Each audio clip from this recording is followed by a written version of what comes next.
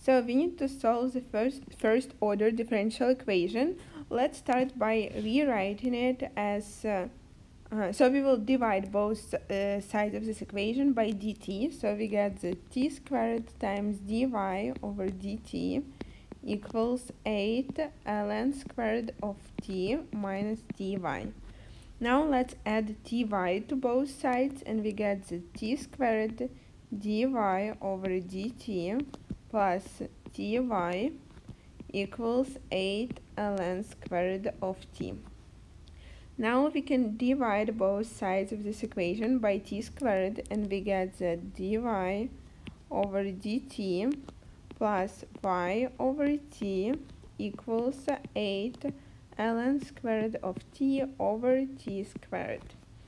Well, now we can compare this equation with the standard form of first order linear differential equation, which is dy over dt plus py equals q.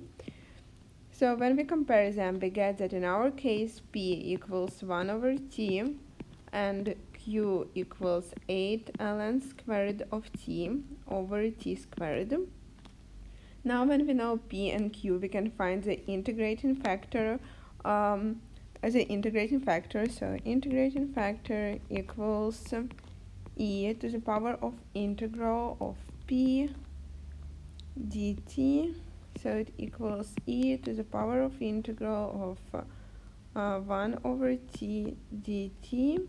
So it equals e to the power of ln of t.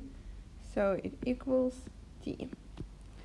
Well, now we know that in order to find the solution, we need to write down y times integrating factor equals the integral of q times integrating factor dt.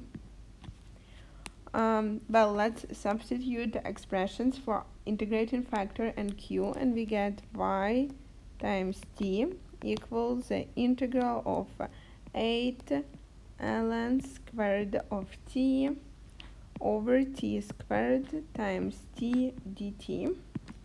Then yt equals 8 times integral of ln squared of t over t dt.